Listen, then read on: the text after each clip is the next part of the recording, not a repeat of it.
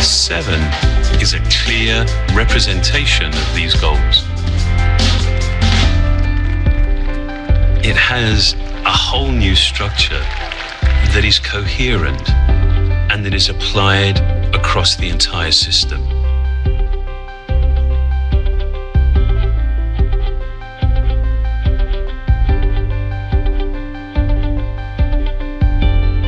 We've considered the tiniest details, like refining the typography, to much larger ones, like redesigning all the icons. And developing a grid system allowed us to achieve a much more harmonious relationship between individual elements. We've also incorporated a whole new palette of colors. Distinct functional layers help establish hierarchy and order.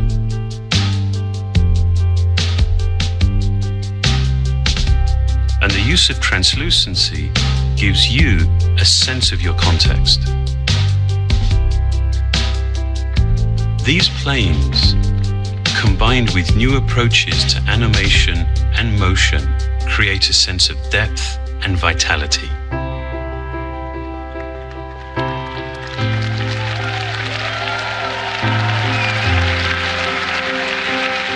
The iPhone, responding to your movements, drives the parallax to create a whole new experience of depth.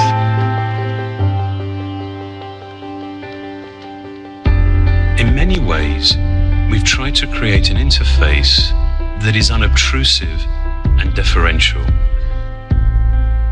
One where the design recedes, and in doing so, actually elevates your content. Even the simple act of changing your wallpaper has a very noticeable effect on the way your iPhone looks and feels across the entire system. While iOS 7 is completely new, it was important to us to make it instantly familiar.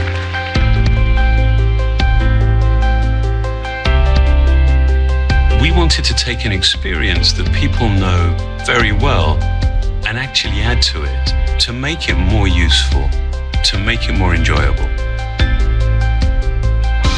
To create it, we brought together a broad range of expertise from design to engineering.